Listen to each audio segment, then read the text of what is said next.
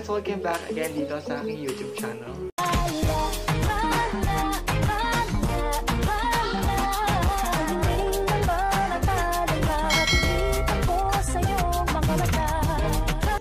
Kung bago ka pa lang dito sa aking YouTube channel mga best, my name is Dian Custodio at kung hindi ka pa nakapag-subscribe, don't forget to subscribe at syempre i-click mo na ang notification bell niya para dito nag-upload ako ng mga new video and ma-notify ka. And for today's video mga best, meron na po kasi share sa inyo na product na pinadala sa atin last month. Etong CEO na si Madam Sed Medina Evangelista.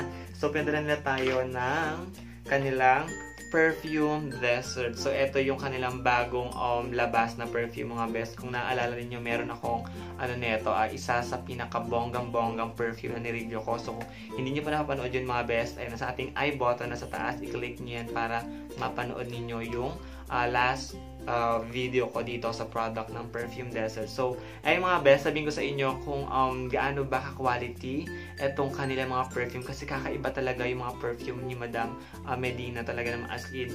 Alam niyo yun yung talagang amoy niya talagang walang katulad as in. Tapos yung presyo, sobrang sulit na mga best. Kaya mamaya mga best, malalaman ninyo kung magkano ba ang presyo ng mga Perfume Desert ni Madam Sed Medina. So mga best, papakita ko muna sa inyo yung kanyang packaging. So yung kanyang packaging is parang halos parehas lang dun sa last na ni-review ko mga best.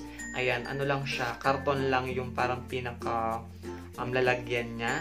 And then, ayan, naka-bottle mismo yung product sa loob. So ayun yung kanyang container. Bottle siya. And nakalagay lang dito is yung ayan, yung kung ano yung scent niya nandito. Nandito din sa likod yung ingredients at kung saan siya gawa. Ayan, ang dami dito. And syempre, ang pinaka-importante is yung kanyang manufacture date and yung expiry date. At itong hawak-hawak ko mga best is ito yung unang-unang nagamit ko at syempre, unang-unang naubos. Ayan, sobrang tagal kong ginamit to kasi ayoko lang yung i-review ko siya ng basta-basta 7 days, 2 weeks. Gusto ko maubos ko talaga yung isang bottle para malaman ko kung talagang, alam niyo, nagtatagal ba siya sa damit, yung halos maghapon ba siyang kumakabit. Meron silang 8 na scent na pinadala sa atin mga best. So, alam nyo, meron lang mga favorite dito na amoy pero halos lahat sila naman mabango pero meron lang talaga akong pinaka nagustuhang amoy. Syempre uunahin ko yung naubos. Ito, as in yung amoy neto is talaga naman nakakasosyal yung amoy niya kasi grabe ang bango.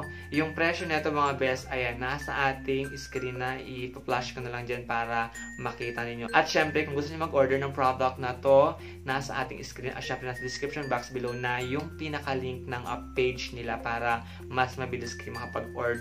Alam niyo ba mga best, itong Perfume Desert na to is isa ito sa pinakita ni Ivana Alawi sa kanyang vlog. So, napanood ko yon kailan lang, napanood ko na pinakita niya itong kanyang ginagamit na mga scent and on. Halos na sold out talaga siya mga best, as in na sold out talaga yung mga pinakita niyang scent, yung mismong ginagamit niya kasi alam naman natin na si Ivana is sobrang, alam niyo ngayon is sikat na sikat siya ngayon dahil sa mga vlog niya kasi ang gaganda ng mga vlog niya and talaga nakaka-good vibes mga best. Kaya naman isa siya sa pinaka, alam niyo, nag-click na nag-review nito. Hindi naman as in ni-review. Pinakita lang niya doon sa kanyang vlog na ito talaga yung ginagamit niya ngayon. Kasi sinabi niya doon na dati gumagamit siya ng perfume na halos 6,000 yung price. And then yung na-try niya na nga ito na talaga yung kinababaliwan niya na ginagamit ngayon.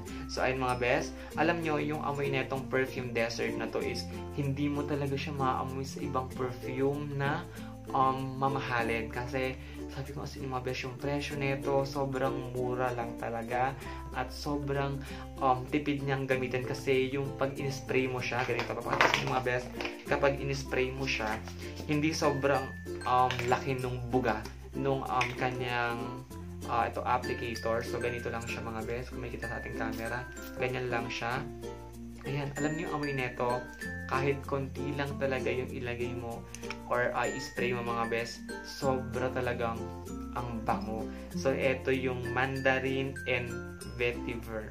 I don't know kung yun yung pagkabigkas sa kanya, pero isa ito sa pinaka nagugustuhan kasi ito yung ginagamit ko sa ngayon na perfume. Ayan mga best, yung parang green or blue-green mga best na color. Ayan. So, sobrang bango na ito kasi alam nyo, kahit na dalawang spray, tatlong spray, tatagal na talaga siya sa damit mo. Kahit na pagpawisan ka, sobrang bango na talaga mga best. Hindi lang siya sa amoy ako talaga tumingin, kundi sa kanyang packaging. Kasi yung packaging na talaga, di ba, kakaiba. Kahit bumili ka ng mamahalin na pabango, wala kayong makikitang ganito ang kanilang packaging, di ba? Yung tipong as in, wala talagang katulad itong perfume na ito kasi yung kanyang lalagyan pa lang napaka-social na, hindi mo akalain yung presyo niya ganun-ganun lang, di ba? Kaya naman sobrang kahit student makakabili ng pabango na to, yung tipong araw-araw talagang magiging mabango yung lakad ninyo, talagang maamoy ka kahit saan ka pumunta.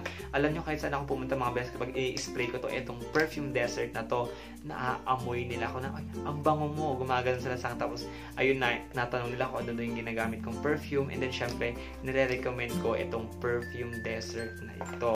Ay mga best, sobrang daming perfume desert pa ako dyan na i-review, at syempre dito sa mga binigay nila sa akin na to, magpapag-giveaway po ako ng mga hindi ko pa nagagamit kasi ayoko maging ma-emote. Siyempre gusto ko pati kayo maka-experience ng mga scent ng perfume desert na ito mga best. So abang-abang lang kayo kasi soon magkapag-giveaway ako mga best. So ayun mga best, abangan nyo na lang ulit yung isang review ko doon sa kanilang mga fruity na sobrang bango na ganito. Kasi ito mga best, ito na nga yung bagong labas nila. So meron silang old na mga perfume.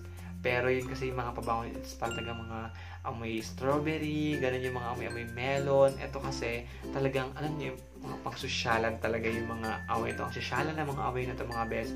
Kaya abang-abang lang kasi magpapag-giveaway po talaga ako ng mga perfume desert na pinadala sa atin mga best. Sa akin mga best, yun lang naman yung share ko muna sa inyo sa product ng perfume desert na to. Basta ang masabi ko lang, kapag bibili kayo na ito mga best, hindi talaga kayo magsisisi sa mga amoy niya or sa mga scent niya kasi ako na nagsasabi sa inyo, sobrang bango talaga.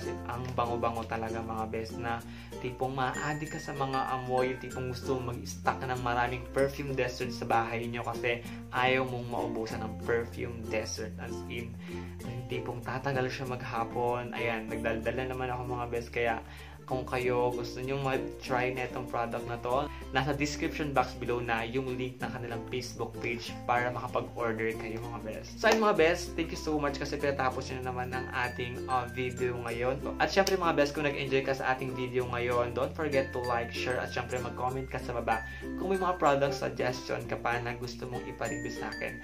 At kung hindi ka pa napag-subscribe, don't forget to subscribe. At syempre, i-click mo na ang notification bell niya para every nag-upload ako ng mga new video, ma-notify ka.